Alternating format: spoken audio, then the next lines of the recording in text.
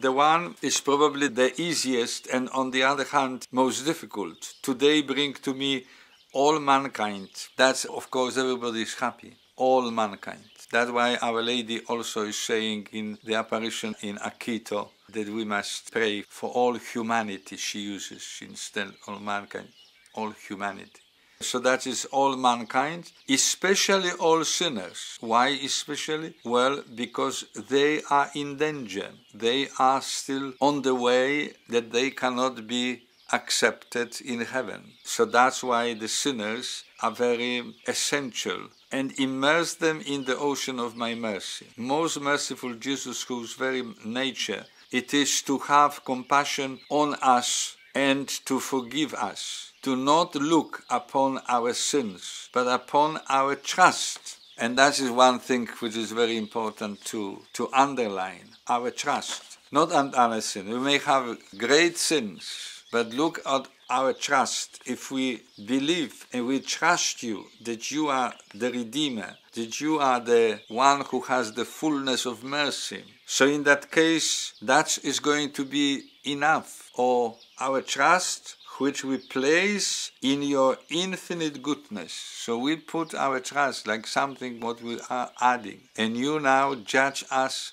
not on the sins, whether they are great and terrible and so on, but on our trust. That's why Jesus says, I trust in you. And that's why he said that the trust must accompany every vessel of mercy. Whether it's going to be the image, that we must have trust in this image of Jesus and all other things which he promised, that if, for instance, this image is going to be in the house is never going to receive any disaster and so on. And there are so many cases like that. Yes, that if we carry the image of Jesus. So the trust must be also with the novena, the trust must be with the chaplet, the trust must be on that hour of mercy. It's not enough to say that I am saying the chaplet at 3 o'clock. But do I have the trust? That's why Jesus said the trust on the feast of mercy. And he said the trust must accompany every vessel of mercy, and those who have great trust will receive lots, those who have less, they will receive less, those who have little will receive little, and those who haven't got trust will not receive anything. That is somewhere in the diary, clearly said, regarding this. So, look at the trust. Do you trust me? That's what was the great things in marriages. Do you trust me? But of course, the trust must be based on trust. If there are two people, it must be based on the trust that if you say that I will trust you, but you must be fair to me.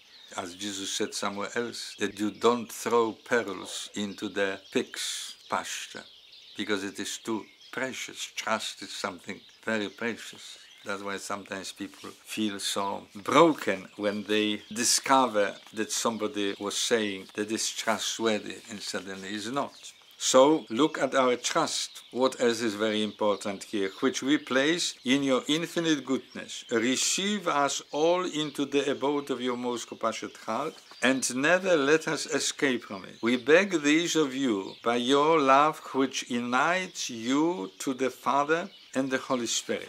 And here he says, we beg these of you by your love which unites you to the Father. Love, not mercy. Mercy is not needed between the Son and the Father, between Jesus and the Father. Because love is the area which has the power to make things united, the unity, and is goodness itself. That is the difference between, as I was saying before, between love and mercy. And that's why people unnecessarily mixed and say, in Polish I hear sometimes, miłość miłosierna. No, love merciful. Something doesn't work. If it's love true, doesn't need mercy. And mercy, that's why Jesus said that he calls mercy a separate greatest attribute, because mercy is the one which we humans need for our conversion and purification and development of our holiness, in order to be purified. So united to the Father and the Holy Spirit. The Holy Spirit also doesn't need mercy. Eternal Father, turn your merciful gaze upon all mankind and especially upon poor sinners, all enfolded in the most compassionate heart of Jesus. For the sake of his sorrowful passion, show us your mercy, that we may praise the omnipotence of your mercy forever and ever. Omnipotence, that we can praise the omnipotence, because that is the fullness. The same as in the Bible you will say, when you will go especially in Psalms, that God says there is no other God, is only one God, Our Lady in God. Our Lady in Medjugorje, she would say, I came to tell you that God exists and is one God. All the other gods, as God says in one of the Psalms, that they are gods made by human hands. And they have nose, but they don't smell. They have ears, but they don't hear. They have eyes that don't see. They have hands, but cannot move them. They have legs, but they cannot step. Very interesting, that psalm, which gives you the understanding that where the truth really is. So that is very essential always, but especially there. That's why it says that all humanity, but especially those who are in greatest need. And that is completely understandable. And they are together with others already, with all humanity, but there are some who are there, but they need help. And that's why they particularly must be immersed in Jesus' mercy.